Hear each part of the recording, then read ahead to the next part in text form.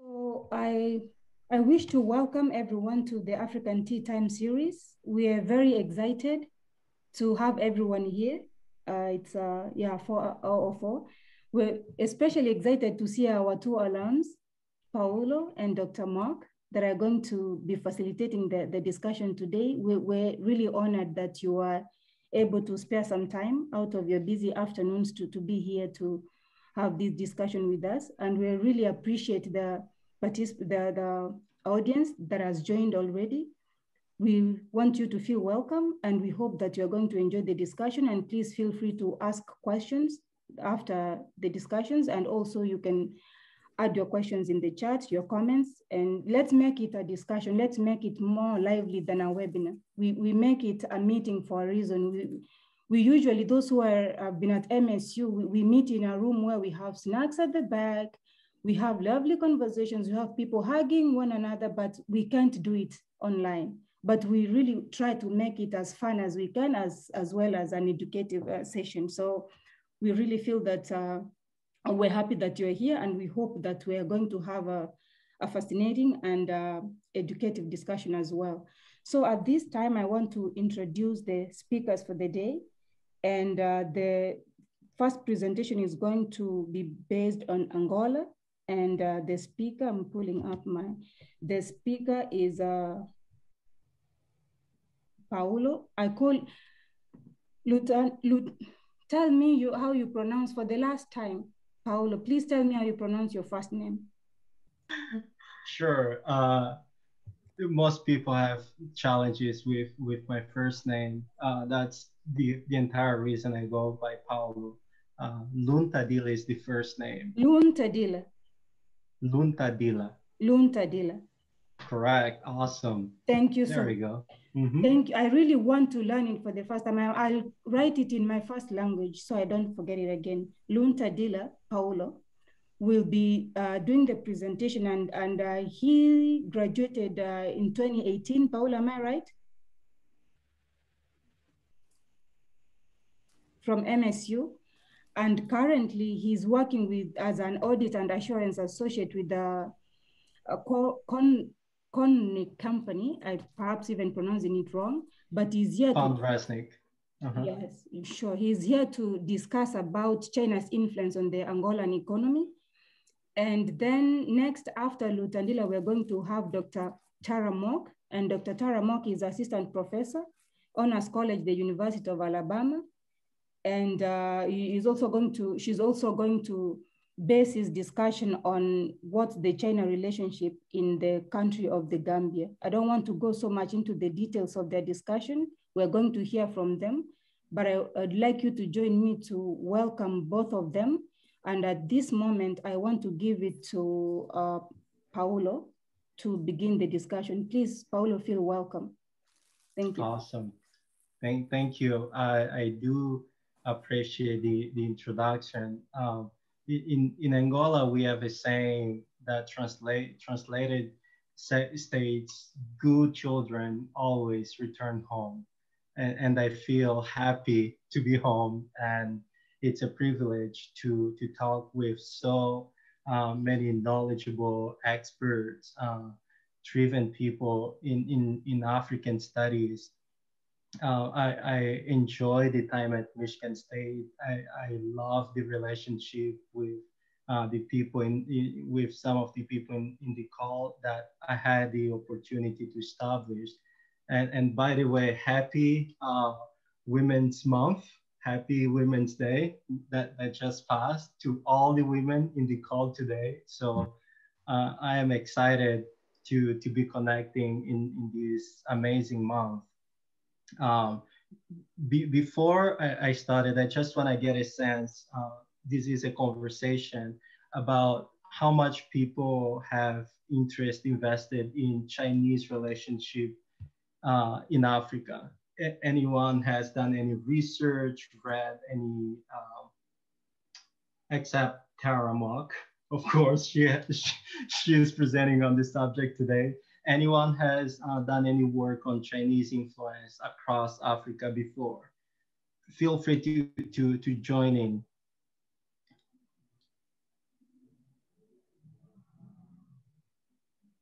Any comments, any message? You can unmute yourself and comment if you'd like.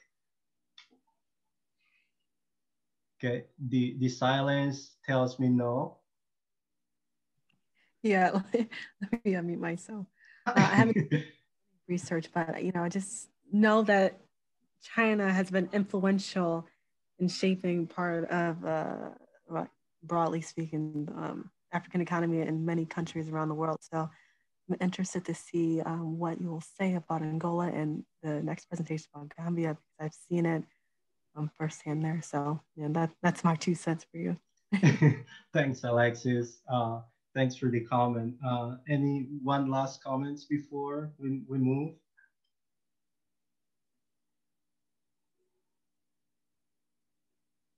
Okay, so, well, the general understanding, at least for most of us, is that China has become a major global power and has extensive influence in many parts of the world. And my goal with this presentation is to add a little bit in our common knowledge into how much influence actually China has in the Angolan economy, and how this influence reflects in the way Angola it develops, not only has developed in the last 20 years and moving forward. So the way that I organized today's conversation, I broke it down into 5 parts, where I want to give us a little bit of the background into the Angolan China relationship before independence, from my conversation with people in the continent, here in the United States, and other friends across the world. There is this an idea that China became influential in the continent in the past 1 decade or so, or at least in the Angolan case, after the end of the Civil War. But there is a lot more information that we missed about Chinese involvement even during the period of decolonization of many African countries. So I'm gonna kind of build the conversation from there, and then move into how Angola's law for Chinese money might have played uh, either in Angola's ability to develop itself, or not so much to develop itself, depending on what people are considering development to be. After that, we'll touch briefly on how the increasing amount of debt in Angola created room for some of the member of the government to mismanage the fund, and the role of China in cover up that substantial plunder of the treasury. And I will conclude today's conversation with some ideas in regards to who are the potential losers and who are the potential winners in this relationship, and what is next for Angola.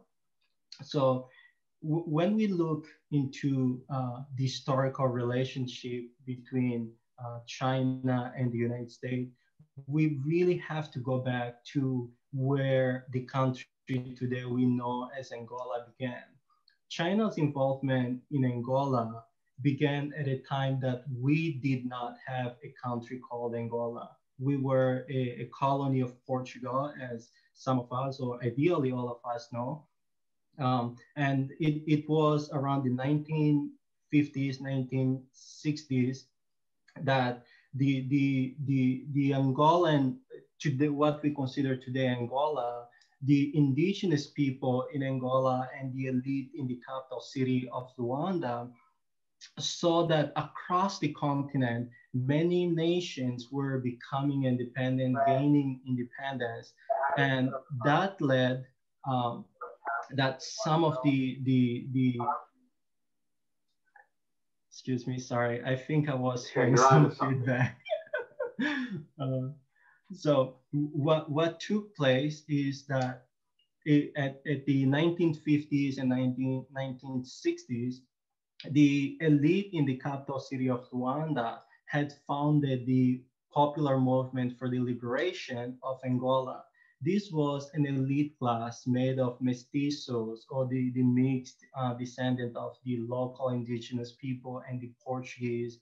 They were educated, and their approach to revolution was much different to the FNLA, which was a movement formed mainly by the indigenous people from the Bakongo tribe, which oddly I am a descendant from. Um, these two movements were really favorable by the Chinese government at the time. And the Chinese involvement to support these revolutionary movements was mainly in form of light training, military capacitation, and in very few cases, it involved substantial inflows of money. And these two organizations had a different approach to their revolutionary fight. And the FNLA, which was mainly made up of indigenous, broke in half, where the UNITA was born, which stands for the National Union for the Total Independence of Angola, which was mainly formed by a mix of indigenous people and also the elite from the capital. And from there, all of the three revolutionary movement was trying to get attentions of international players to support them in their fight for independence against Portugal. The MPLA was very fortunate to attract the attention of the Soviet Union and the Cuban, but also was dancing around with the Americans. UNITA, on the other hand, and the FNLA saw that as an incentive for them to pursue relationship with China. And if we can put this into context, we will see that around 1960, China itself was undergoing a cultural revolution led by Mao Zedong that, that pushed China in a way to sympathize with revolutionary movements across Africa and Latin America as well. And Mao Zedong pushed its government to provide much more training to the UNITA revolutionary movement, a lot of media coverage to allow them to have a good standing. But as the relationship between UNITA and China moved forward, as we get close to the Angolan independence at 1975, China found it better to take a step back to see who would become the head of this independence movement, because for each foreign policy perspective, it didn't make sense to support a specific party. And if this party loses for the independence, as it came to happen, they wouldn't have a good diplomatic relationship. And exactly their worst fear came to happen, unfortunately, or fortunately, depending on the side we take. And as a result of that, close to 1975, early in the year, the three movements that were negotiating with the Portuguese to leave the territory of Angola had begun fighting for their own legitimacy. In the first place, they wanted to be recognized by the Angolan people as the main political party that led the country to independence. But on the second level, they also wanted to be legitimate and recognized by the Organization of the African Union, and after that to the international organization as well. Unfortunately, many mistakes happened throughout this time. Not only China took a step back in its relationship with these three movements, not providing them training or military personnel or assistance, but it opened the door for the Soviet Union to continue to increase even at a higher level their support and commitment to the MPLA. The MPLA saw that as an opportunity to, some people would say, to start the civil war, but other people would say the UNITA and FNLA actually were the ones who started the civil war by inviting South Africa to the war, because before the independence, South Africa had invaded the south of Angola trying to push support. And as a result of that, we don't really know for sure how the civil war started. The only thing we know is that both sides on the equation were trying to be the legitimate political party that led the country to independence. And as we went to celebrate independence in 1975, November 11th, Angola was already officially in a violent civil war.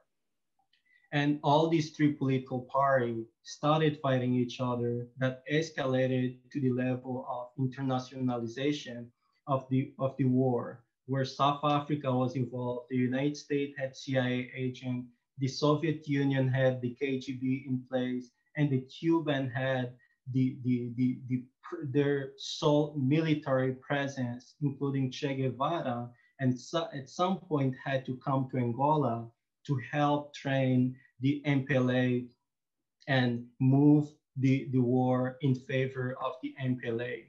And throughout this time, the 1970s to independence, after independence, China was really taking a step back, and its main contribution to the Angolan Civil War was a vocal condemnation of the Soviet Union, the Cuban Republic, and South Africa for undermining democracy in Angola, for what the Chinese believed was an invasion, and the fact that they removed the authority of the Angolan people and imposed the MPLA government on them. And in the midst of the 1980s, China moved its position in regards to the MPLA movement, mainly because China was becoming a growing country in terms of its economic power and the need for energy to boost its economy. And Angola was one of these places that had substantial reserves of crude oil, natural gas that was still untapped. And while China was trying to reposition its strategy and foreign policy in regards to Angola, the United States already had made substantial steps inside the government, the Angolan government, by developing, diplomatic relationship with the government in place, allowing West American corporation to start exploration of oil and gas, and so forth. By the time we reached by the time we reached 2002, the end of civil war in Angola, China and Angola were still working towards a path to develop several diplomatic and economic relationships that allowed them to immediately after the civil war for China to invest massively in Angola's infrastructure reconstruction. After the civil war, the Angolan government tried to reach out to the international community to see if there was viable investors or organization that could sponsor the national reconstruction program. But unfortunately, the IMF and the World Bank thought that Angola was too risky to start investment. The only level of assistance they were willing to provide at the time was technical assistance, which Angola didn't find really important at the time. So they went with the Chinese. And China came in big way. Their first loan was around $100 million. And then they expanded their commitment to 2 billion oil-backed loan to the Angolan government. And this loan, fortunately or unfortunately, allowed Angola to invest substantially in its infrastructure, in whatever was destroyed through the 27 plus years of civil war. And not only that, it allowed Angola to move from a broken state to a state that was becoming more and more relevant to the global, to the African continent and the global stage. By the time we reached 2017, Angola was the largest debt holder, Chinese debt holder in Africa. Not only that, Angola was the number one supplier of oil to China in Africa and number four in the world. Both economies were so deeply dependent on each other for different reasons. Angola for development, for infrastructure, and China, on the other hand, for energy dependency. And this relationship continued up until the financial crisis in Angola in 2014, which I will touch on briefly soon. But what the Chinese money allowed Angola to do has been a miraculous transformation. Angola rose from number 23 economy in Africa to number 5 by the year 2013. And it maintained an average growth rate of 13.5% per year between 2005 and 2013, and work in managing its inflation. We had a substantial decline in inflation between 2002 and 2010. And also we increased our oil production from 700,000 a day to 1.3 barrel per day, 1.3 million barrel per day. And the Angolan government used the debt from China to build roads across the country, hospitals and school. Although there is a lot of criticism in the quality of this construction. But unfortunately, not everything was as great as we may think. The more China was willing to provide the Angolan government financial support, the more the people in the government found opportunities to steal some of this money from the treasury and divert them into their personal asset. And this initially wasn't a problem until the financial crisis hit in the economy that was driven mainly by the fall in the oil price in 2013, 2014. Angola's budget saw itself slashed by at least half at the time, and the ruling elite were continuously trying to get their assets outside of of Angola, hiding them in shell company, in other jurisdiction that doesn't ask many questions, and so forth. The other factor that kind of drove the end of the party in Angola was the fact that José Eduardo dos Santos, the president at the time, was becoming very sick, and he had to pay more constant visits to Spain, where he resides today, since he left the power. And that gave space for the MPLA, the political party that has been in power since independence, to try to find an alternative. And they found their alternative, João Lourenço. Another contributing factor was the growing wealth divide that drove a lot of youth in Angola to go out and protest and ask more for, demand accountability from the government. By the time we reached 2017, China's relationship with Angola was starting to get a little bit, but a little bit from a position of stability to a position of uncertainty, because China has dealt with José Eduardo dos Santos, the ex-president, and his family for a long time. It was a predictable relationship. It was stable. They could control the flow and the agreements in question. But the new president coming in the picture wasn't really something that China was looking forward to. And what also added into these conflicting interests was the fact that the President John Lorenzo, we call him J-Lo, he vocally made it as its effort to fight corruption in Angola. Whether or not he's fighting corruption, it's a question we'll have to answer in a few years down the road. But also the fight for corruption led to a war inside the MPLA, because to prosecute people who have plundered the country, you have to prosecute the majority of people in the leadership of the MPLA.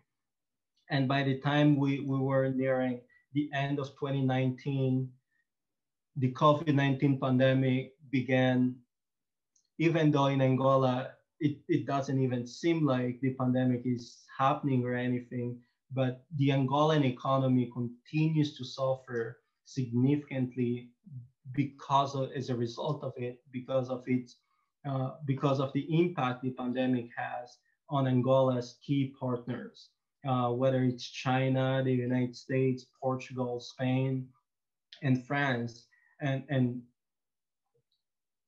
to add into the uncertainty in Angola's relationship with China, about 3 billion to 5 billion of Chinese loan was due last year, but Angola had to renegotiate the repayment because the country doesn't have money.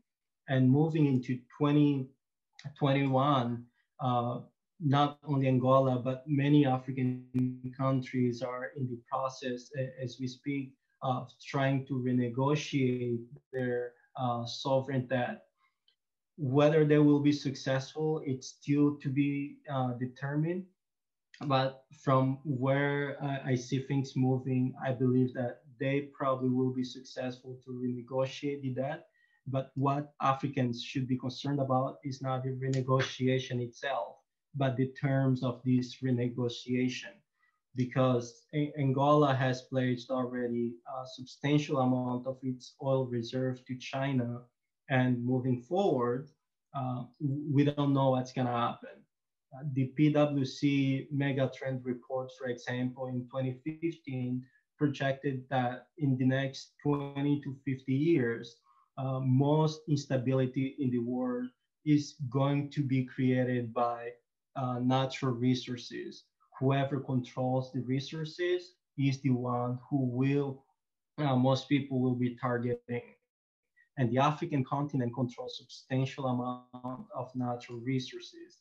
And Angola has a significant debt to China, about 21 billion as of December 2020. And about 50% of the national budget today in Angola goes to cover debt repayment.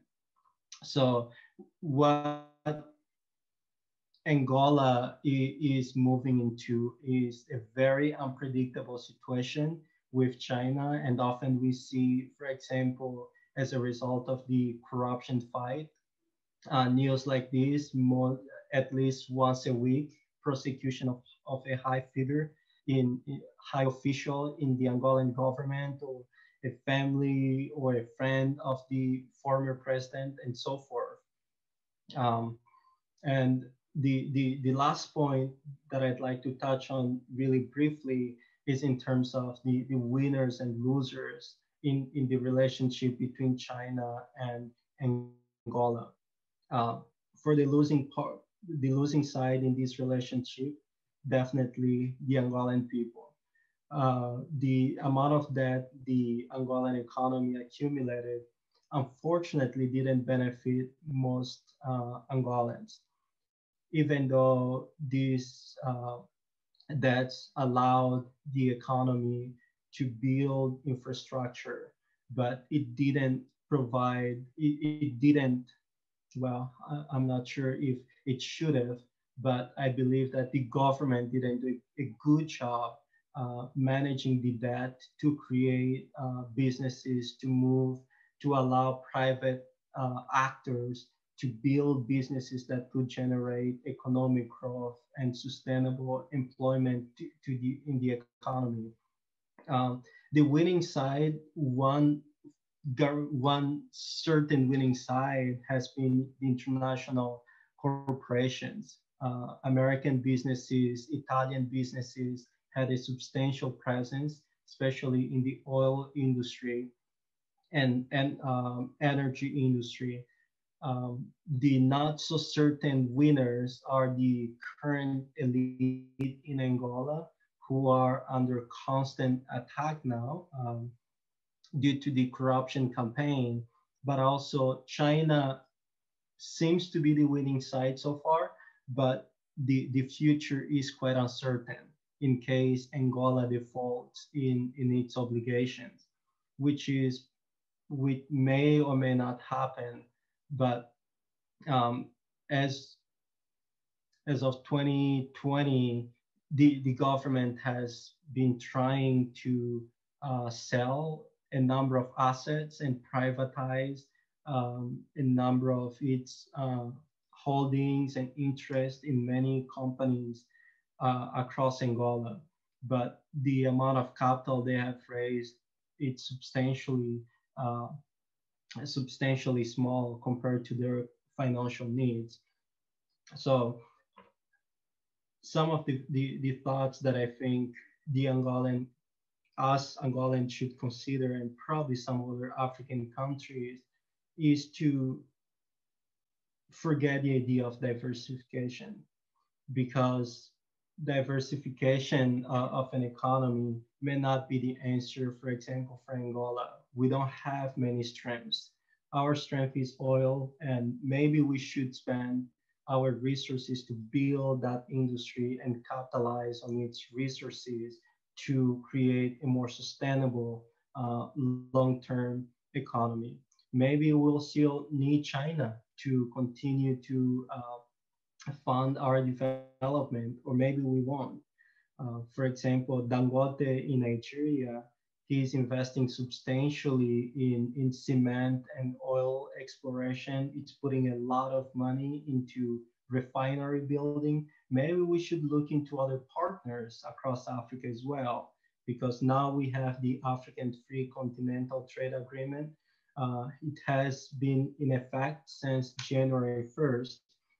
So I believe it could be a potential channel to work with other African states to see how we can create strategic regions for development in terms of specialization, in terms of industry or region, and probably it could work, but it's not a definite policy.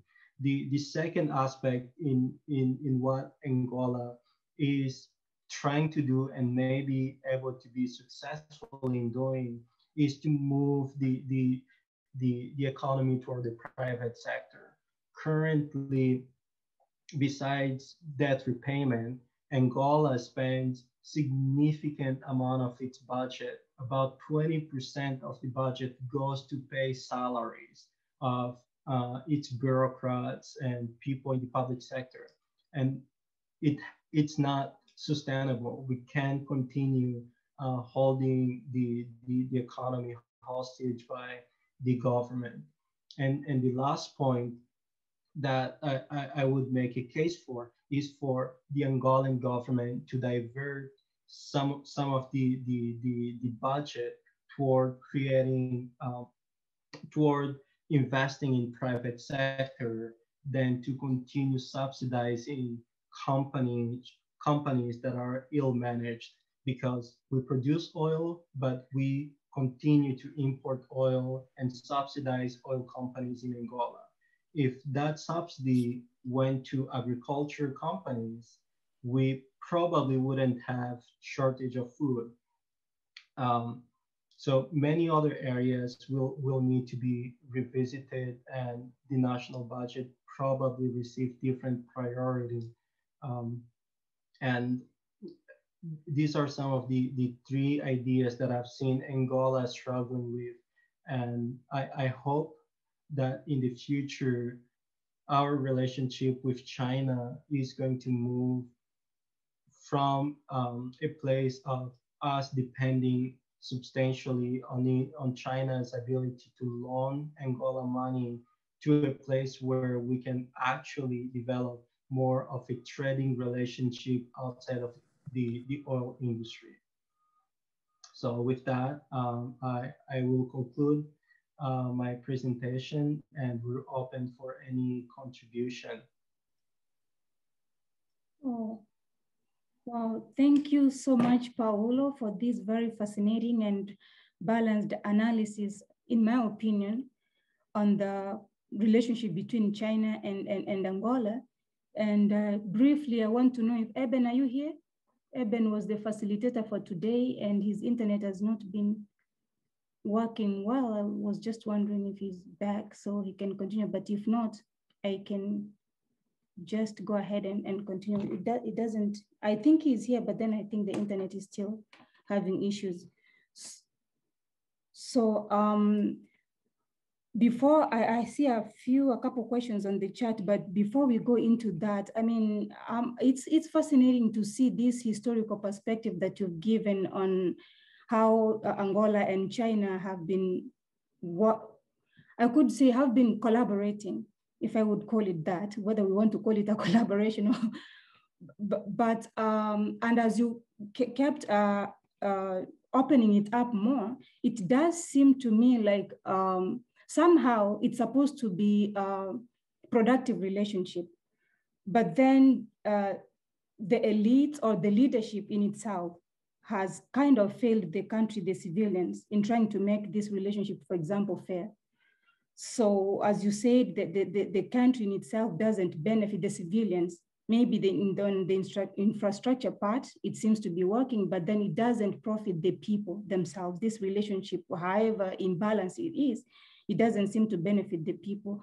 So in your opinion or in your observation, do you think that going forward, the relationship might be more beneficial if perhaps the government or the leadership, the Angolan leadership, participated or acted responsibly in this relationship? What do you think? It's somehow, it feels to me that it's not as skewed as it is in other parts of Africa, but then still there are lots of failures, especially knowing that if you have a relationship and the people that are benefiting are not the civilians of that country, it doesn't benefit. Infrastructure by itself, it can't benefit the country per se. So basically what I'm asking is that what do you think would make this relationship or this partnership, one, fair, and two, beneficial to not just the elites, but to the civilians themselves?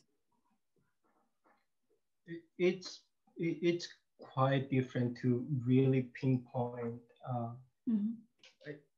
maybe strategies or policy that could help the Chinese and Angolan relationship to benefit the rest of the population.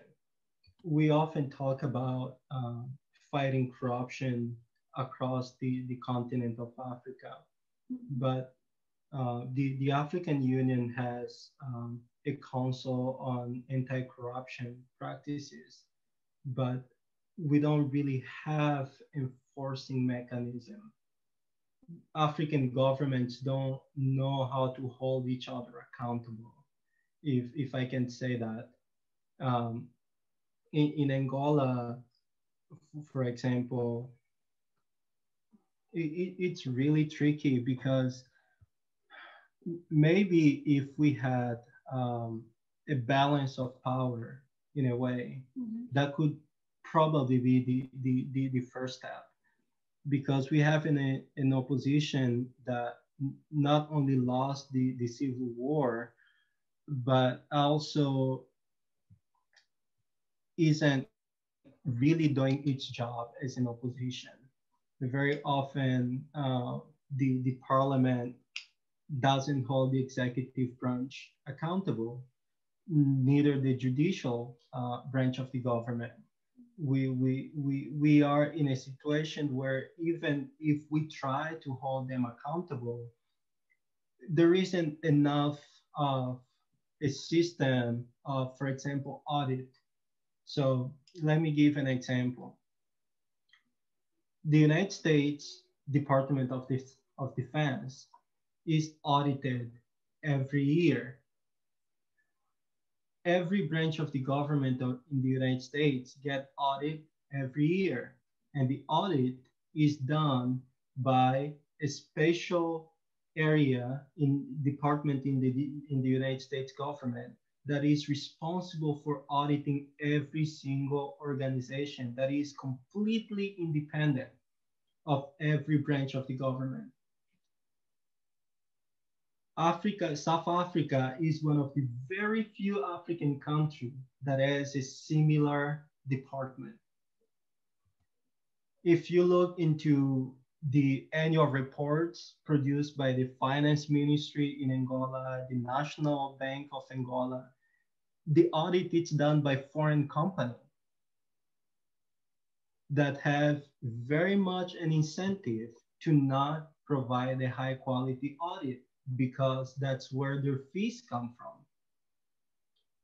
So to begin, it's already an entirely flawed place to begin. We don't have enforcing mechanism. We don't have qualified people to do the enforcing, to understand the implication that what some people's decision making will have on the economy.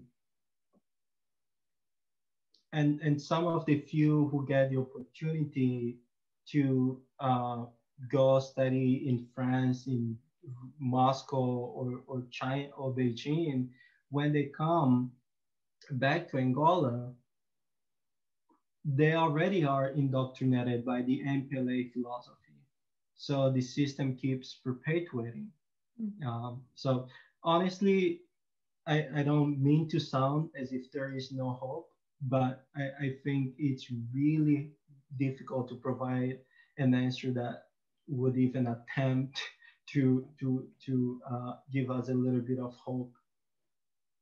I definitely know, and the case of Angola, it's not just Angola, as you know, it's a case of many other African countries. So the fact that we sometimes don't have solutions to these problems doesn't mean that it's not important to keep highlighting them, because there are issues that are amongst us, amongst our countries, in our continent, and it's important that we raise them with the hope that as we discuss, maybe we're all enlightened and solutions are going to come from amongst ourselves. So thank you for that. And I see a question here from Maxine saying that what presence does the US have in Angola? And then what more would the US do, if anything? Wow, that's an interesting question. The US, before China came in full-fledged to the picture in Angola, the US was one of the largest trading partners of Angola, was one of the largest buyers of Angolan oil. And even today, most of the companies that do oil exploration and distribution in Angola are still largely American businesses. So the United States government at any cost protects its own interest in Angola. One of the key area Angola has been the US have helped Angola control for a long time is Cabinda. Cabinda is in a region slightly detached. It's separated by a region of the DRC in the north of Angola. if it wasn't for the United States intervention, that part of the country would have become independent very long time ago. The United States keeps Cabinda under the Angolan government exactly because it provides the United States access to cheap oil, regardless. In terms of trade, the Angolan government is in a way protected by the United States. The previous president was a mastermind in playing Russia against the United States and having each other bid against one another to have control of certain resources. In terms of what it can do to help fight corruption in Angola, absolutely nothing, because the United States is one of the biggest creators of corruption in Angola. High officials of the Angolan government managed to siphon and hide assets outside of Angola because of the United States. If you look into Luanda's leak, you'll see the former president's daughter. She was the wealthiest woman in Africa, amassing more than 3 billion in net asset. And a lot of that was kept in the United States. United States businesses, banks, insurance company, consulting firms, accounting firms help Angolan elite cover up, even manage to steal money, take money outside of the country to Switzerland, to, Hong Kong, to Monaco, whatever, has a jurisdiction with, close your eyes attitude and let it go. So when you say what the United States can go is to get serious and talk less and actually act in what they have written in their Anti-Corruption Act and Anti-Money Laundering Act. So, well, let's just keep it short there. All right. I hope Maxine has got the response. And then one last question on the chat, and then give a few more minutes for anyone who wants to unmute and comment or ask a question to go ahead before we move on to the next speaker. It says, given that China is the winner and Angola the loser in the current and past relationships between the two countries, what should happen to promote Angola to the winner position? I know you've kind of spoken into that, but perhaps if you have any more comments on it. That's a tough call to make. Generally speaking, countries operate in a self-interest basis. China is not going to say, hi, we have, done enough deals that benefit China. Let's try to do some deals that will benefit Angola now, moving forward. I don't see that happening. Maybe in my dreams, it's gonna happen. But in Angola's position, I think it will come down to invest in research and the education of its people first. When we invest in people, when we have educated people, any oppressor have a hard time to contain a people that is educated. We see it everywhere across the world. So, not that I'm saying China is oppressing Angola, maybe or maybe not. But the bottom line is we have to start with educating our people. Even China itself, to become the leading China is soon going to become the #1 economy in the world. But to get to the second largest economy in the world today, China had to train its people, had to invest billions of dollars in its people, education, training, research.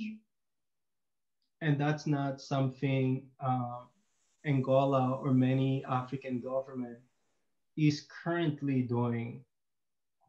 If you look into the Angolan budget for education, the amount allocated for education, it's 6%. Even though it's higher than the United States, but 6% of $80 billion, even the stimulus check that the United government allocated in the last bill was more than 200 billion just to give free money to people. Like, we're not really investing enough into our people. We're not. And when we do provide scholarship for people to go to school, it's usually the children of the elite, their friends and family. And we can't sit at the table, negotiate with China when we can't evaluate our natural resources. Uh, Let me give you one last example and conclude. Right now in the United States or Canada or some markets in Europe, there is a special vehicle to raise capital called Special Purpose Acquisition Company. Basically, a group of people come together and sell stocks of a company that doesn't exist yet, and they raise hundreds of millions of dollars. And they use that money to go anywhere in the world and buy company, and they take them public. African governments are not able to raise capital despite the amount of natural resources they have. Does that make sense? Why? Because we don't have the knowledge, we don't have the information. So my encouragement is that at least the people in my generation will read a little bit more. We'll look into other parts of the world and learn what has been working. Maybe not to automatically do copy paste, but especially to think how did it work for them? How can we do something better based on what they already did? China does it all the time, steals every single technology from the US, from Europe, and does it better. So, yeah. All right. Yeah, thank you so much, Paulo. I always say that Africa is in better hands with people like Paulo and your generation, as you say, and I don't think I'm wrong. So the very last question, I see Anne's hand up. So please, Anne, if you can ask your question briefly, and Luntadila, Paulo, if you can respond to that, and then we move on to the next presenter, please. Anne. Yeah. First of all, thank you so much, Paulo, for an informative presentation, and those were great slides. So I'll go on to my question. One of the criticisms of the Sino-Angola development or partnership has been the ghost cities outside Luanda. So I'd like you to speak to what drove to the building of those cities and whether they served any purpose, and what has been the way forward around those cities. Thank you, Anne, for your question. That's a dilemma that we're still trying to figure out how to solve. Angola, after the Civil War, had a big problem with housing. A lot of things were destroyed and people needed houses to live. But the problem is when we try to replicate European models in the continent without taking into account certain things like purchasing power of the population. You can't build a $60,000 house and put it in Luanda where the annual income of the resident it's below $2,000 a year. It's not going to work. It's not going to work, and that was one of the many factors where the Angolan government made a mistake. They could have worked with other companies that develop affordable housing, that can build houses at a cheaper cost, at much lower cost than the Chinese had built. Um, and a lot of these houses were developed in areas that were farther away from the city of Luanda. Um, and Luanda for a long time was the center of Angola. If you ever wanted to find a job, you needed to be in Luanda, and you couldn't afford living, more than 10 miles away from Luanda. Traffic was bad. And even for the people who had initially attempted to move to these urbanization housing projects, they had to leave to come back to the city of Luanda because either there weren't hospital in the area, or there wasn't schools in the area, or market close enough for them actually to function in society. So it comes back to planning, right? They build roads, Yep. they don't put sewage. They build cities and they don't put anything that sustains life around it. So uh, we have to plan better. Thank you. Okay, thank you so much. I definitely appreciate, but because of time, Dr. Effiong, I see your question on the chat. We'll delve into that. I hope you're gonna stay until the end. But for right now, I want us to move on to the second speaker. And Paulo, I know that you were to leave earlier, but if your time allows a little bit, you can please stay for the next presentation. But thank you so much. We definitely appreciate this. So our second speaker is Dr. Mark. I already introduced her for those who are not here. So please, Dr. Tara Mark, you can go ahead and share your screen and continue.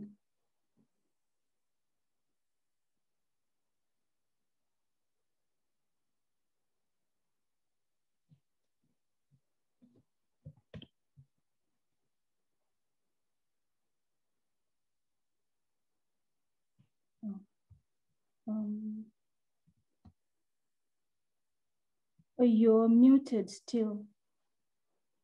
All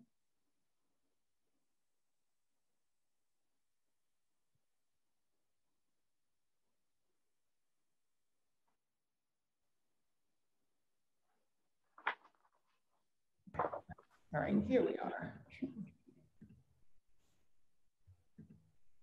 Share. Okay, so here we are. Can you hear me now? Yes, thank you. Okay, great. So thank you, Dr. Chody, for inviting me back to MSU virtually, if not in the flesh. I'm glad to have the opportunity to share some of the things I've learned during my excursions to the Gambia with you today. I think it's only fair to start by disclosing my relationship to this research. I'm a scholar of Africa-China relations. I work within a small basket of countries around the continent, but the Gambia in particular holds special interest for me, given that it's a place that I've been traveling to now for 25 years and have family members who are there. And so when I was asked to present during African Tea Time, for me, it seemed to be a no-brainer that the Gambia would be the locality that I felt most comfortable speaking with in this type of venue.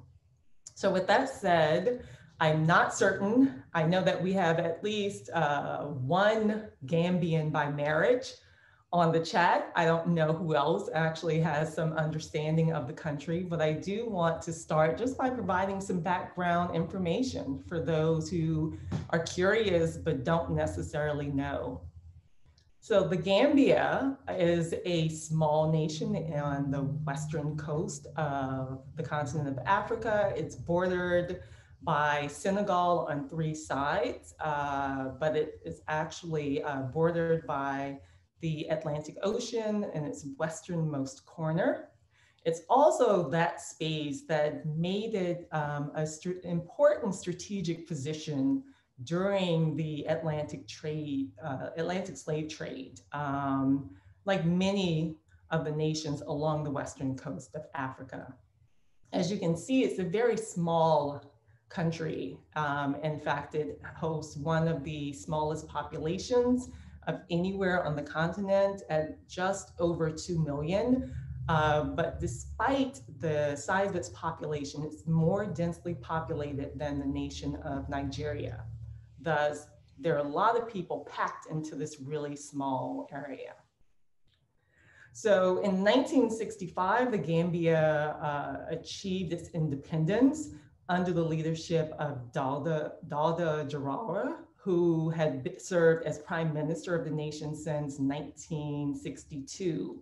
He later became the Gambia's first president in 1970, and he served until he was unseated by a military official by the name of Yahya Jammeh, who unseated him in a bloodless coup.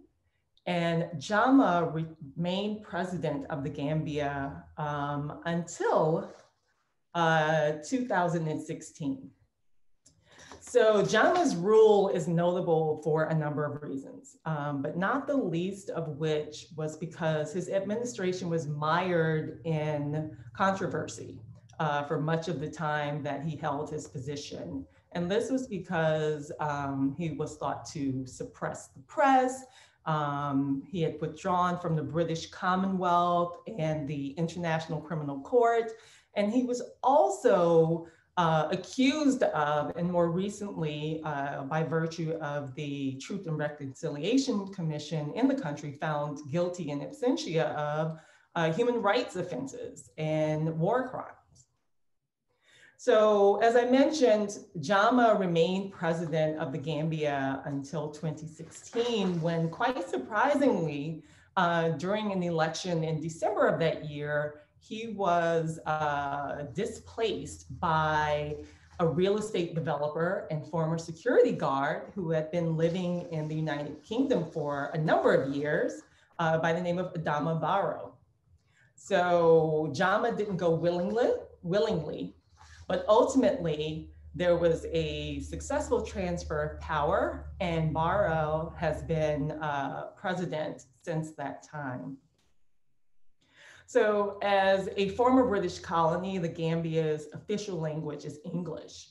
But despite that, local populations also tend to use one or more of their indigenous dialects. So it's not uncommon to find someone who can speak English, but also Mandinka and Wolof, and Orjola or Serer. So these are people who operate on both sides, as many people across the continent do. So it's important to the story that I'm going to tell today to have some understanding of where the Gambia lies in terms of its developmental prospects. So the economy is largely dominated by farming and fishing. So agricultural pursuits comprise roughly 70% of all the employment-related endeavors in the country. So most of the jobs are agriculturally based in the fishing industry and the farming industries. But despite that, those industries only comprise roughly 30% of the total GDP of the nation. So where does the vast majority of Gambian GDP come from? It actually comes from the tourism industry. So on any given day on the beaches of the Gambia, you can find people from the United Kingdom, understandably, because it was a former British colony, but also Canada, Sweden, Germany, the United States, and even China, touristing in the Gambia. And touristic endeavors account for roughly 50% of the country's total GDP. So maintaining its beaches and keeping them in pristine condition is important to the people of the Gambia because they understand that they're heavily reliant on those things. But despite the role of tourism and the smaller, though still significant role of these agricultural pursuits, the Gambia remains at the low end of the developmental spectrum in terms of its gross domestic product. According to the OEC now, it is ranked as number 169th of 180 countries ranked in terms of its total GDP. But in terms of exports, it's at the bottom of all countries ranked at 180th. The total ranking is lifted slightly by the total imports, where it's ranked at 103rd. So given these figures, it shouldn't really come as any surprise that a significant portion of households in the Gambia live below the poverty level, $1.25 a day.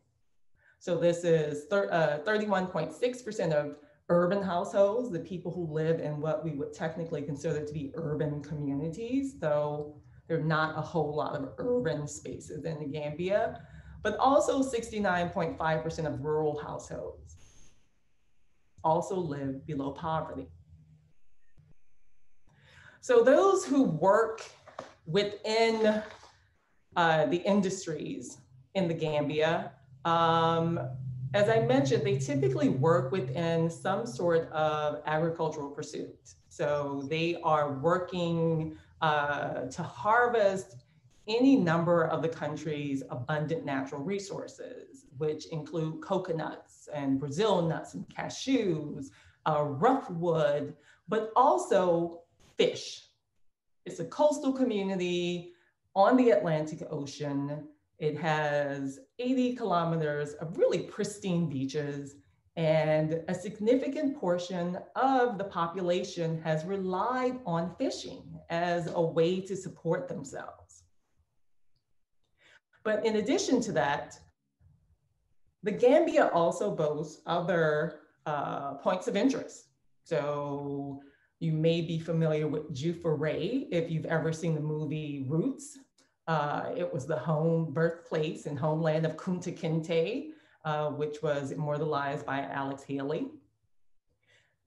It also boasts a number of important natural attractions. So there are more than 600 species of birds, chimpanzees, colobus monkeys, but there are also increasingly ecotourism attractions focused on things like crocodiles and manatees and hippos in the country.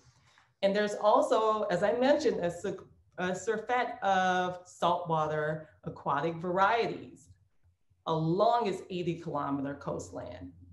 And these are the real star for the Gambia. So to this, let's shift to Gambia-China relations. So I want to start just by talking a little bit about diplomatic relations between the two nations. So as I mentioned, the Gambia achieved its independence in 1965, and shortly thereafter, the Republic of China, meaning Taiwan, established diplomatic relations with the Gambia. Things went well, or presumably well enough to maintain those relations until 1974, when a shift was made to establish relations with the People's Republic of China. And if you know anything about the People's Republic of China vis-a-vis its relationship with the Republic of China or Taiwan, then you may be familiar with something called the One China policy. And under the One China policy, individual states who actually possess diplomatic relations with the People's Republic of China do so with the understanding that they cannot recognize any other China. So in 1974, Gambia developed a diplomatic relationship with the People's Republic of China, and that meant that its relationship with Taiwan had to come to an end. That relationship continued until 1996. when President Jama at the time determined that it was in the national interest of the country, that's his quote, to establish relations again with Taiwan. He continued to do so for a further 7 years until 2013, when he became disenchanted with both options. And thus he joined a small cohort at the time. I think it was comprised of maybe 5 African nations that had no China policy. He was neither leaning toward the Republic of China or the People's Republic of China. And that's where things sat until 2016, when he reestablished a relationship with the People's Republic of China. And let's see what happened. So one of the most notable occurrences, because it was also and is also the most visible occurrence, is the erection of the 10-story petroleum tower. It was a China-funded construction that began before 2016 and actually opened, I think, in 2016, I believe it is. But it sat empty for a number of years. And so the thinking was that it was in preparation for something.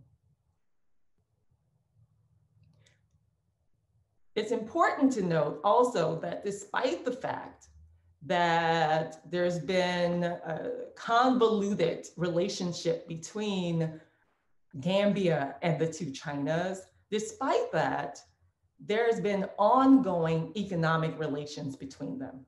They've been inconsistent, but they've remained ongoing. And thus, we find that Chinese exports to the Gambia have increased over time from $51.93 million in value in 1992 to $512 million in value as recently as 2019. When we consider Gambian exports to China, there's also an increase, but it's significantly different. So during the same time frame, 1992, Gambian exports to China were at $111,000, whereas in 2019, that number had risen to 90.1 million. So it's a significant increase, but it definitely demonstrates the inequalities in terms of the trade relationship between the two nations. And we see that the types of items that the Gambians are actually importing from China, things like cotton and footwear, basic necessities, seemingly, electrical equipment, steel. So they're importing a diversity of items from the People's Republic of China. But the numbers of goods that are being shipped to China are far fewer than the largest export to the Gambia. So I want to take a moment to focus on a specific case study that I think reflects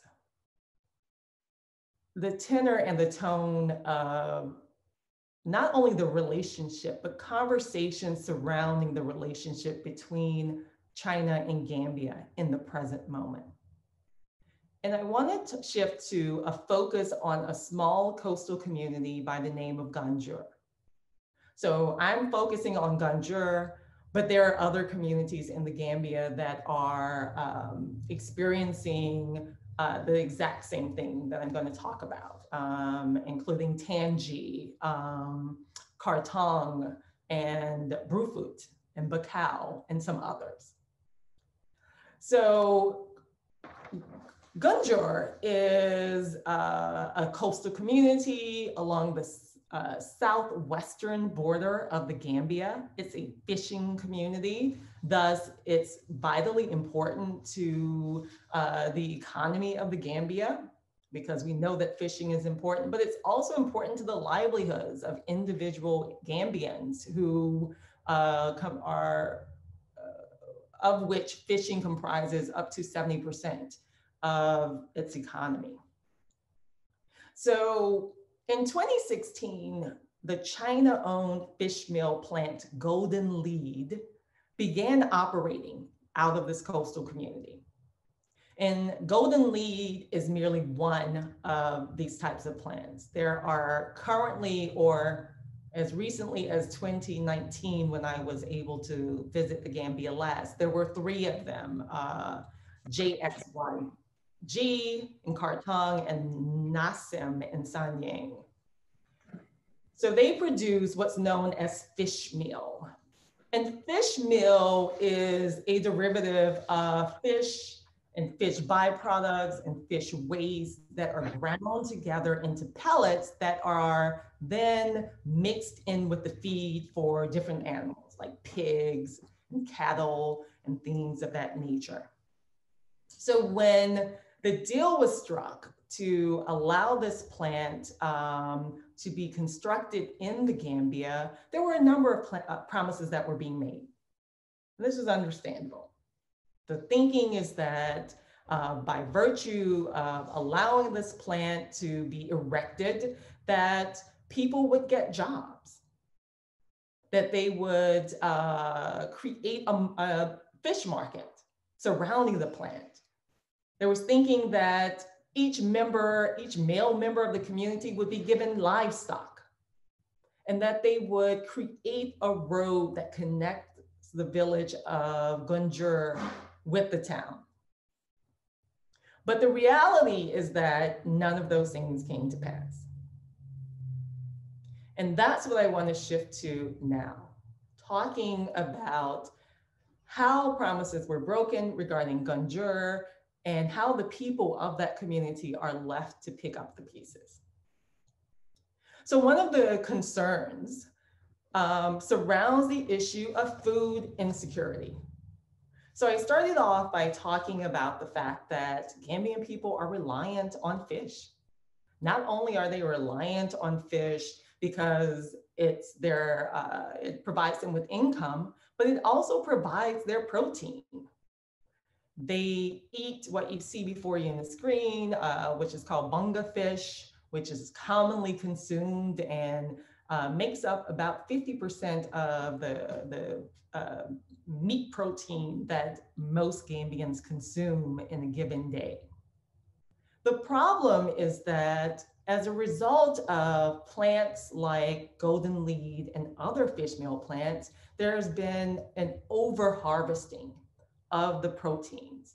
These plants are not simply using the traditional canoes that Gambians construct out of wood by hand. They're using trawlers, and they are pair fishing, which means that there's one large fishing trawler, another large fishing trawler, and there's a huge net that follows behind them. And what occurs is that when that net is actually closed, it picks up everything that's on the ocean floor. And those things often become fish meal. But many of the things on the floor are things like bunga fish that people in the communities eat. And so there are growing concerns regarding how the presence of these fish meal processing plants are affecting food security in the Gambia. So the fish themselves are harvested, they're processed, but much of that process is being removed from the people of the Gambia. It's being removed from the locals. So there were promises that they would actually employ local members of the community, and they're doing that. But what studies have found, the studies that are taking place and reports have reported, is that most of these processing plants don't employ more than 30 people. So if you're thinking about a community of more than 17,000 like Gunjur, 30 people doesn't really demonstrate a sizable employment record. To that is added the fact that the vast majority of fish processors in the Gambia traditionally are women. These are the women who travel to the shores of Gunjur, who travel to the shores of Tangi, and who purchase the fish from the traditional fishermen. And they in turn take the fish to the market and sell it to the local communities, or they prepare that fish to ship it out to other areas of West Africa and beyond. But because of the fact that there has increasingly become such a shortage of the types of fish that these women and the local fishermen themselves fish for, the prices have increased. So supply has gone down, the price has increased, such that I'm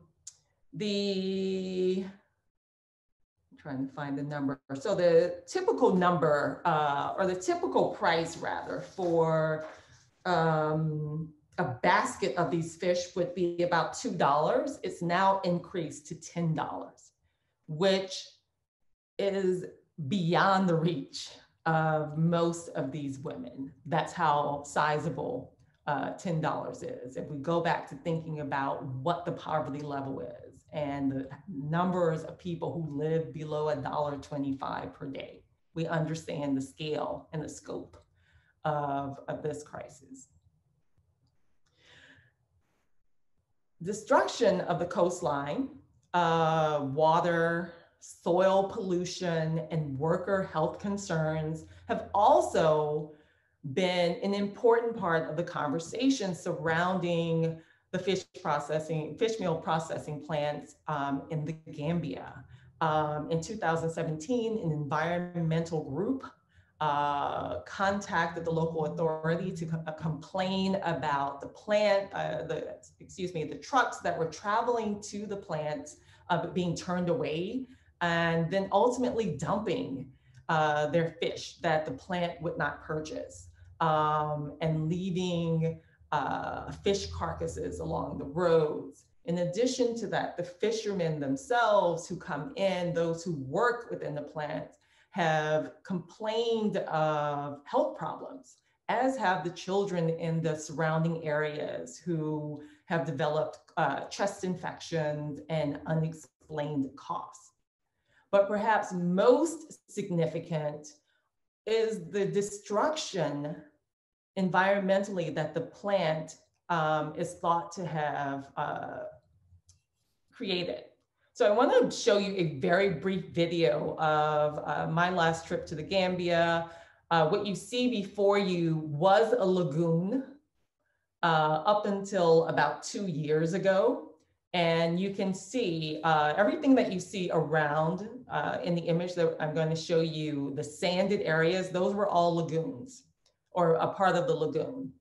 And you'll see what remains.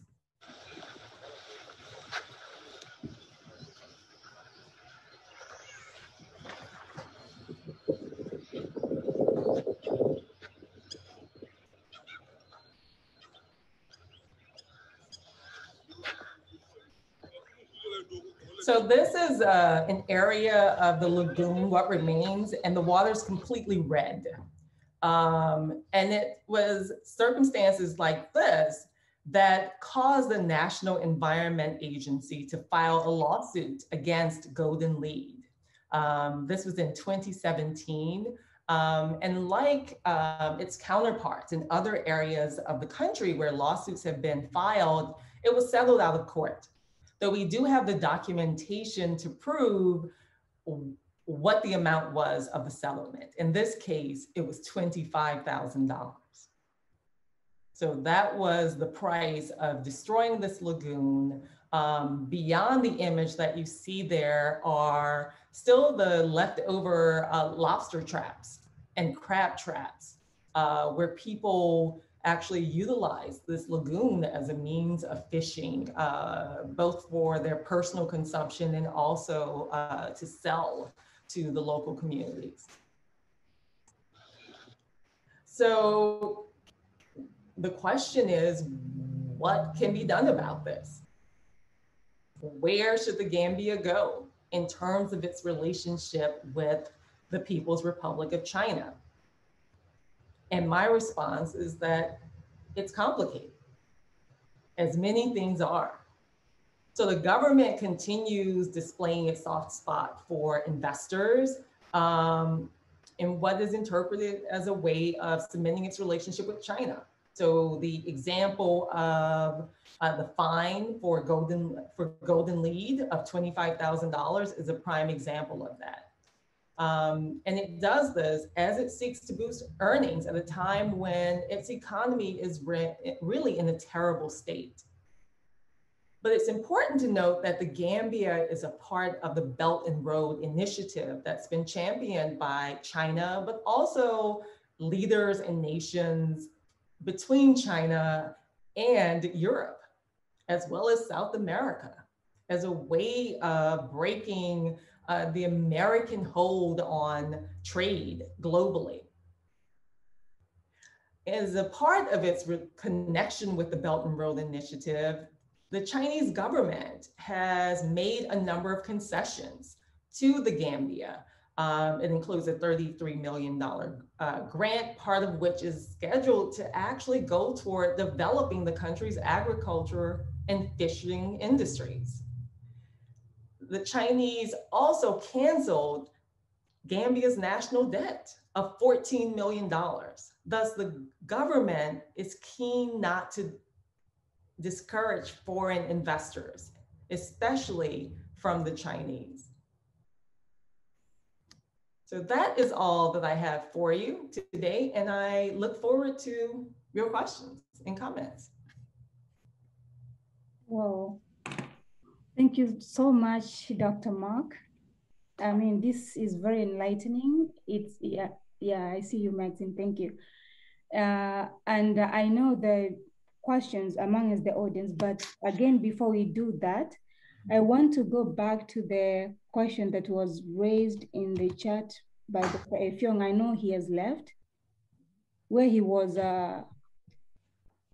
commenting about, was giving a response to the comment I gave about, so is it hopeless? Do I mean to say that we don't have solutions to all these problems, these skewed relationships, this unfair relationship between Africa and China as it seems, or as it stands today? Actually, no, maybe it came out wrong. Remember, Dr. Mark right now said that the relationship is complicated. I heard Paulo say, I don't really think I have enough answers to this. So what I was trying to respond to is that even when we feel that there's nothing much we can do, maybe as people, even in this forum, it's still important that we keep discussing this, because as he said, the colonial structures, the legacies in Africa, the colonial legacies in Africa are actually making it even more complicated. But the fact that we know what the problem is, we as the people, even in this forum, we know what the problem is and we know what the solution could be. But the fact that it's taking us long to get these solutions into practice, or what we have in mind as people that we think would work into practice, is what I was alluding to, that even when it seems hopeless, even when we seem we're powerless, we know what we're supposed to do, but we're not doing it. The we are not doing it part is what I was actually trying to comment about, that we shouldn't feel that why are we even here talking about China, Africa? What are we going to do about it? Sometimes we feel like that if we leave this discussion and we didn't pinpoint one single thing that we're going to do as a people, then our questions would be like, why are we even discussing this? We're discussing this because we know, as he said, that of course, colonialism has a big part to play in what's dwindling the progress in Africa in so many ways.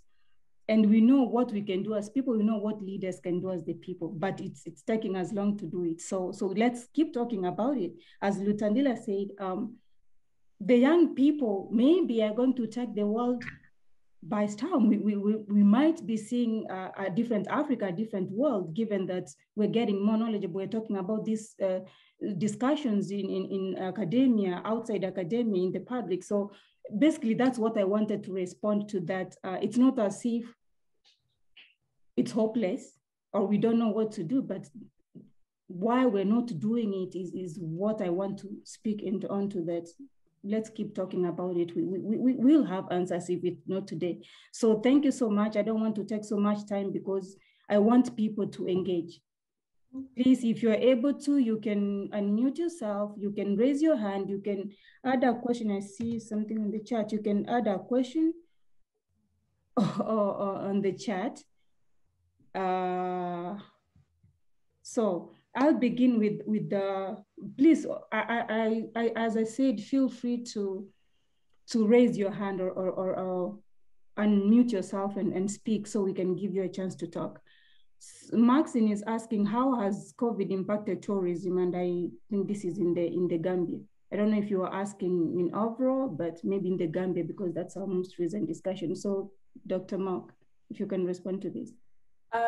Well, I don't have specific figures, but anecdotally, based upon individuals who are still there and my connection with some who are more closely related to what's happening on the ground right now, I can say that tourism has come to a stop.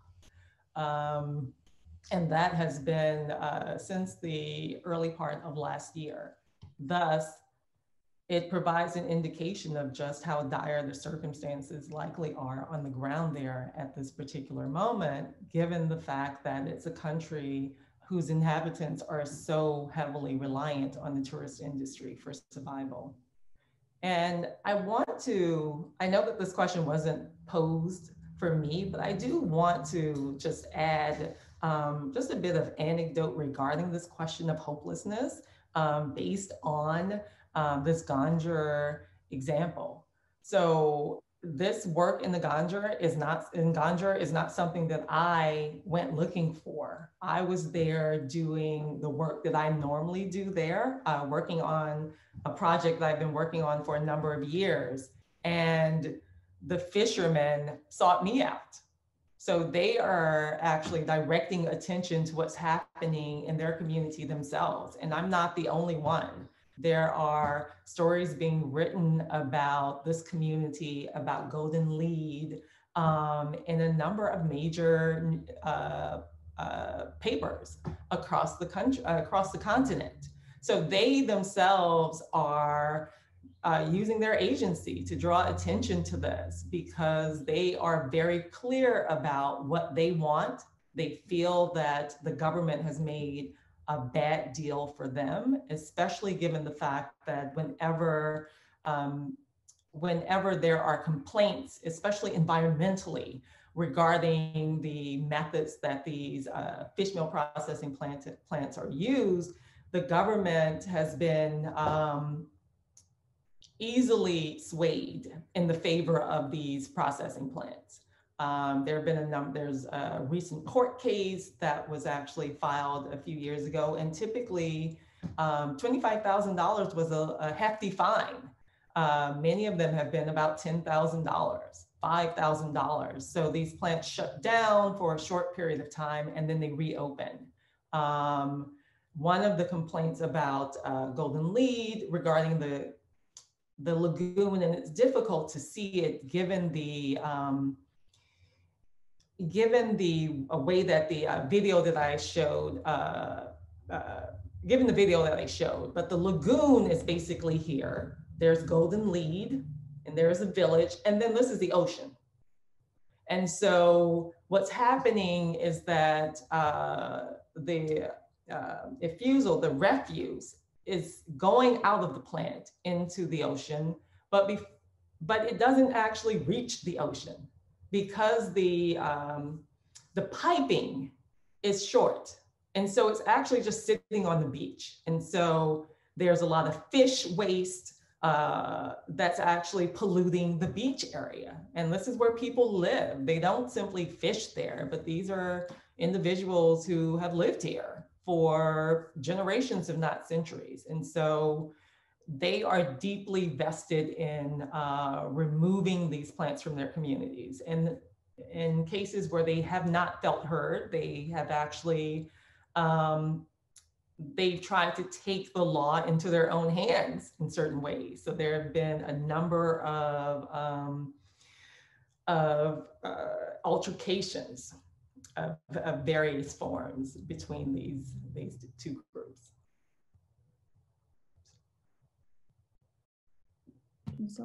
So yeah, thank you so much actually for adding your comments on the question that I just responded and the question that was added on the chat, because see, we now know that there's urgency.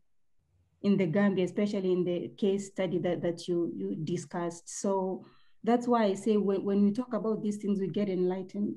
And perhaps now we might start thinking about how can local communities, the communities or the civilians that are impacted by these relationships, by these collaborations, where should we start? Perhaps we should be focusing on the people than the leadership. Is there things that we can do from the grassroots instead of focusing from the top-down leadership that, as most of us know, has failed the people in different countries? So thank you so much, Dr. Mark, for adding that. There's a question here from Paulo. Give me a second.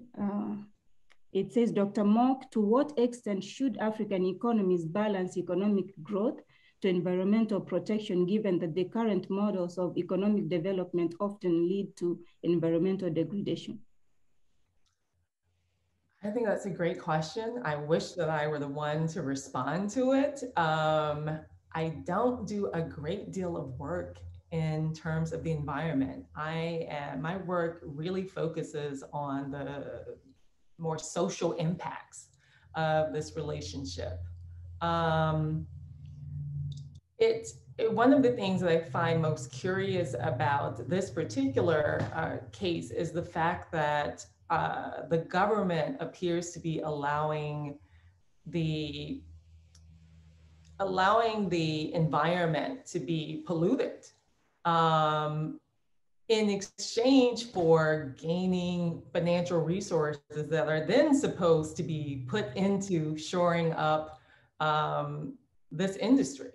And it seems counterintuitive. You already have these natural resources that require some sort of economic support, but now in order for them to really thrive, it will require additional financial support. So I'm not quite certain what the environmental solution might be.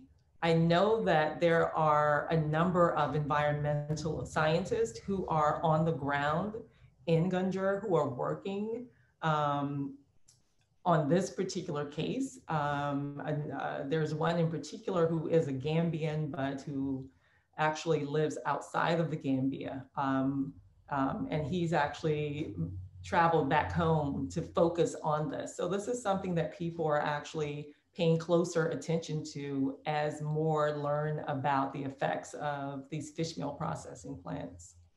Oh, thank you. And this seems to be a follow-up question from Paulo. Dr. Jonathan Chota, I'm going to come back to your question. I'm not sure if I captured this in your presentation. Is there an EPA in the Gambia? What environmental policies are in place to hold polluters accountable?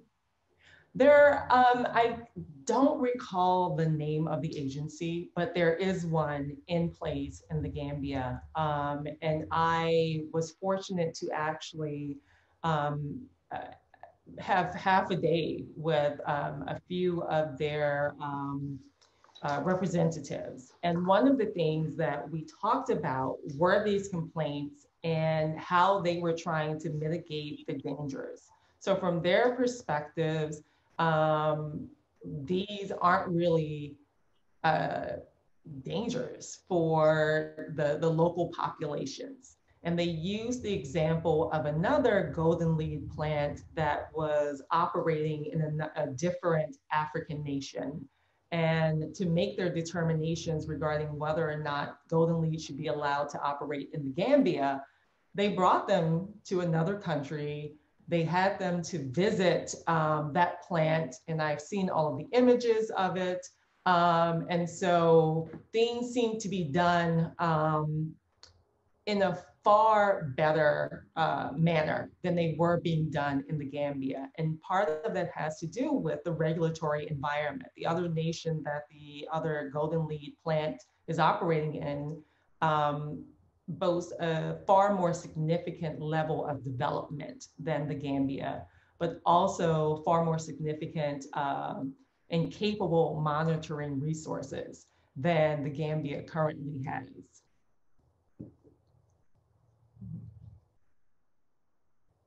Okay, thank you, Dr. Mark, for that response.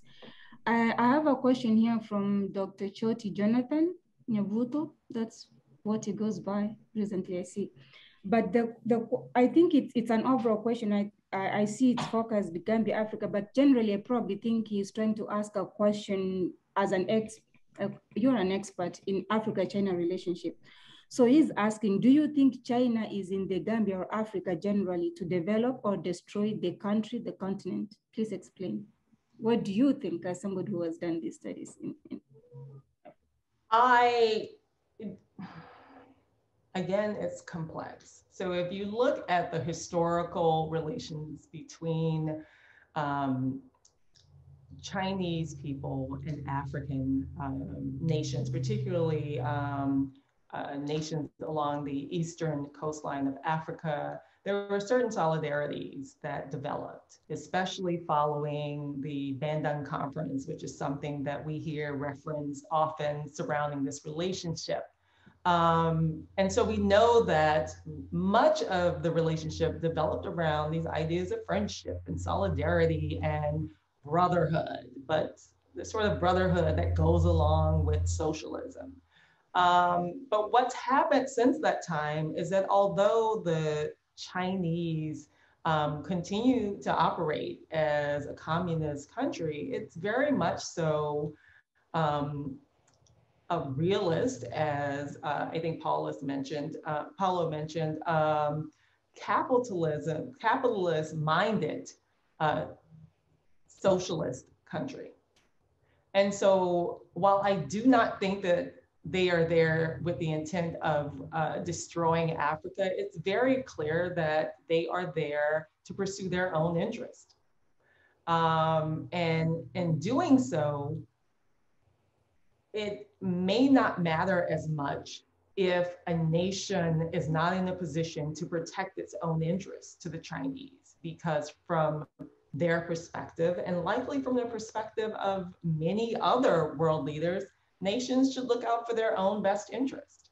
And thus, if they're allowed to go into the Gambia and make inequitable deals, if they're allowed to pollute the environment, then that is the responsibility of the local leadership and not the Chinese from their perspective. And so, as I said, I think it's certainly complicated, but I would not classify it as being that they're directly there because they want to destroy the African nations.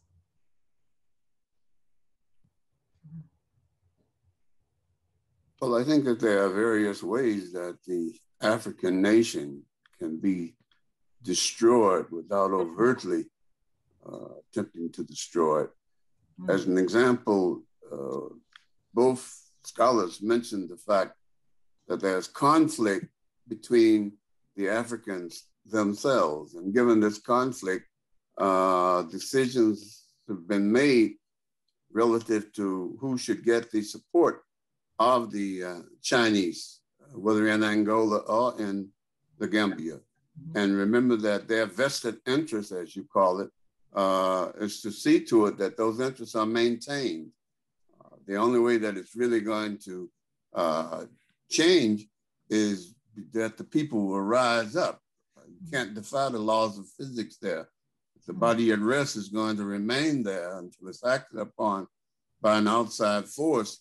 And so in the case of Ganjur, the local people have been fighting with the government, the Gambian government personnel.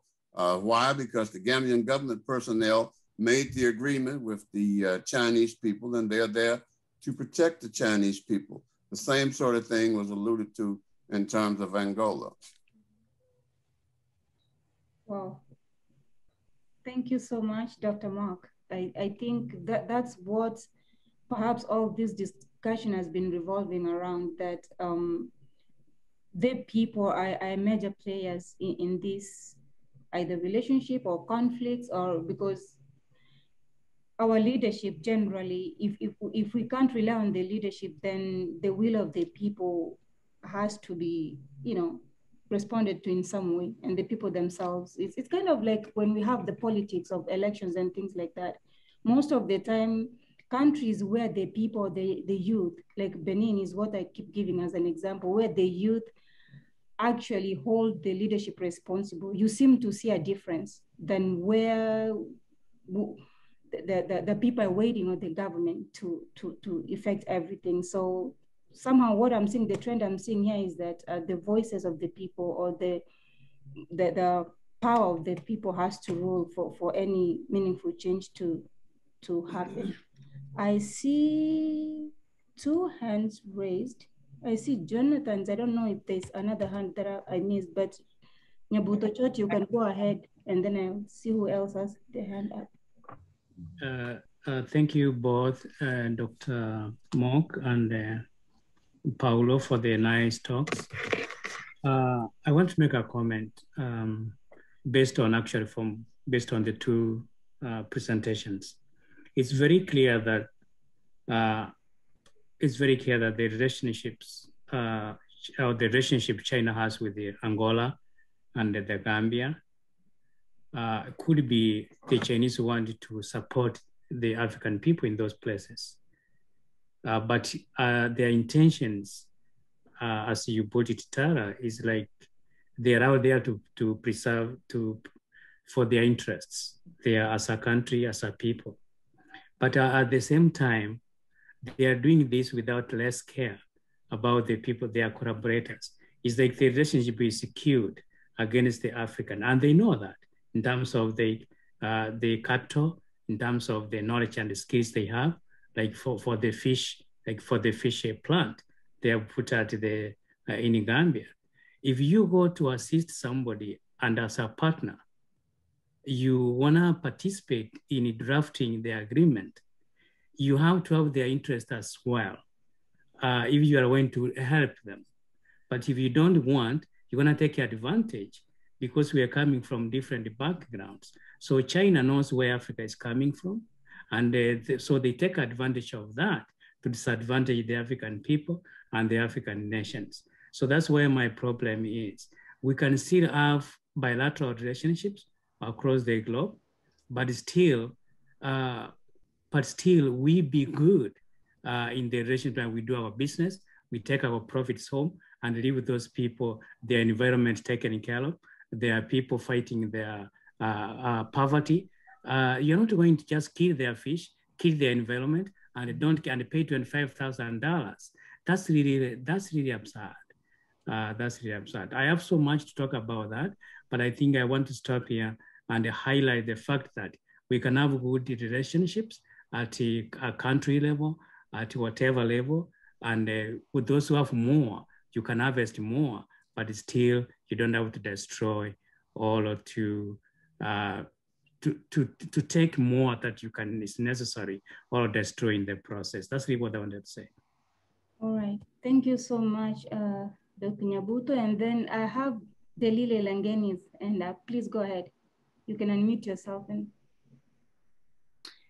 And the reason why I really wanted to join, because I saw Chinese, and I want to echo what Dr. Chod, my son, what he said. Why I joined, I wanted to listen because I'm from South Africa. So usually I go home, I'm in Michigan. When I go home, I find out that South Africa is full of Chinese people who are selling things. I appreciate that, but I feel like there's also some exploitation there. Number one, what they pay for mostly Black people, young men there, is really nothing. And even the way how they treat them, you can see. And I just think like they're there for their own good. And when they come, they promise they're gonna make business and hire the locals. No, after that, they bring their relatives, friends, and all that. Go to Johannesburg area, all the buildings are Chinese. So I feel like what I understand, what you guys were giving, Dr. Mock and Dr. Paulo, I feel like I didn't get much that they're trying to do that, but I'm praying that they are not getting there to end up playing that game of bringing their own families. And thank you so much for bringing that information. But I'm glad that I have to express my observation from my own country. Thank you. Well, thank you for sharing that. I also work within South Africa. It's one of the countries that I focus on. And I can tell you that the experience that you recounted isn't unusual. One of the most significant complaints surrounding the relationship has been about employment. So as I mentioned in this small case study, there was a promise of of hiring a certain number of locals, hiring locals. But when it all was said and done, the numbers were very small. And that's merely a very small example of what's happened across the continent. Even when we think about these larger infrastructure deals, deals to build the AU headquarters, deals to build dams and hydroelectric dams in Ghana and bridges across the continent. Many of those have been, and even in Kenya in 2016, the Madaraka Express. I mean, those are China-led infrastructure projects, and many of them historically were built, they were constructed by Chinese citizens who were brought over. So one of the problems is that these governments would enter into relationships or enter into agreements with the Chinese government whereby they would take out loans to pay for these infrastructure projects. And the loans themselves were guaranteed by certain types of natural resources. So now you're guaranteeing this present equipment with your country's future wealth. But one of the problems with that is that you're taking out the loan, and then the loan is used to purchase Chinese stock. So they're bringing over components of the bridges, of the buildings, and all of those things. They're purchasing from Chinese businesses. And as a result, those businesses continue to develop, but the local industry does not as a result. In addition to that, they were bringing over Chinese workers. And the thinking was that these are workers who are accustomed to working hard. They're accustomed to working long. And so they would supplement the Chinese employment patterns with certain numbers of local workers. But it hasn't been very long, within the last 10 years or so, especially surrounding issues in Zambia, but also Angola, I believe, is one of those spaces where there were a lot of complaints surrounding the treatment of these Chinese bosses toward the local workers who, up to that point, had been fairly low-skilled workers. They would not hire them in managerial positions or senior management positions. But given the negative press surrounding what happened in Zambia in particular, what has occurred is that the governments have started to broker deals, at least in this respect, that factor in local employment levels. That's one of the reasons why this Gambian deal is such a surprise, because they have been very careful to be responsive to the complaints of locals regarding the immigration of so many Chinese when there are locals who could very easily be working. South Africa is a unique circumstance, given the fact that you have to question which Chinese are you referring to, because there's a Chinese diaspora of old, there's a more recent Chinese diaspora, but the circumstance that you are describing isn't unique to South Africa.